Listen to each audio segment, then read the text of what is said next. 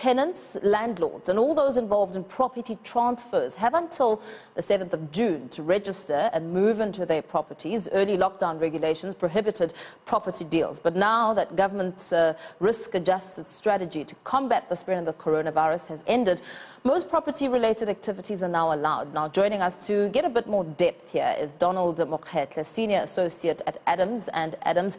A very good morning to you. Thank you for your time. Welcome to Newzroom Afrika. With the high levels of uncertainty and a lot of concerns raised by tenants, landlords and so forth, on the 7th of May, some restrictions were eased, allowing for movement in order to change places of residence. What exactly do these new changes mean and accommodate in terms of movement? Good morning, Mpom.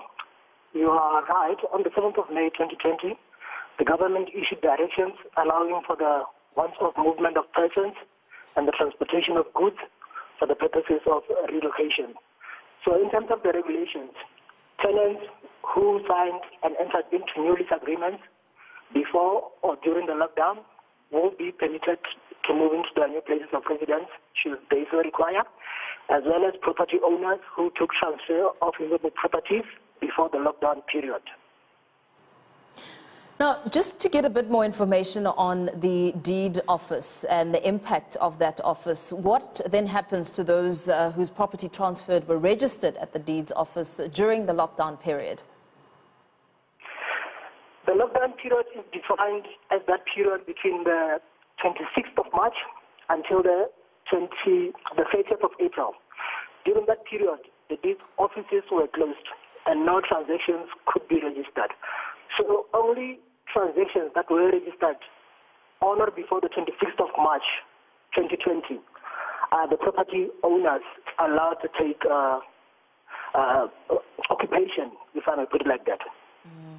And just getting a sense and perhaps a more in-depth understanding of what will happen during this time for landlords and tenants who perhaps are not seeing eye to eye when it comes to rental relief measures. What advice do you have there for perhaps the tenant and also the landlord? The starting point will be the lease agreement. Parties have to study the terms and conditions of their lease agreement and ascertain whether there are any exclusionary clauses relating to the non-performance due to the current situation.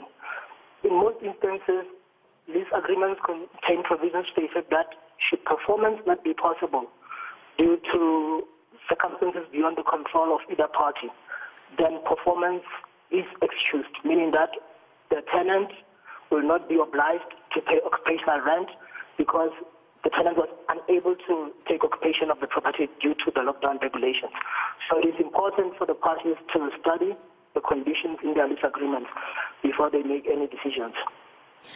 How could the unprecedented time that we're in, what sort of impact do you believe that it could have on the property market in its entirety when it comes to businesses now renting and occupying spaces versus, utilizing their business opportunities when people are in lockdown at home and now able to work online?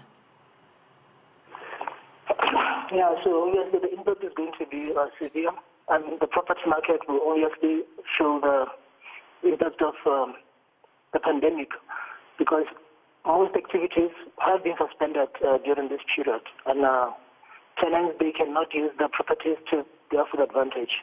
So definitely in the long run, the property market will feel the pinch of this lockdown. And just looking at the legal perspective on the property transfer transactions and obligations that need to be met, what are some of the concerns that you foresee?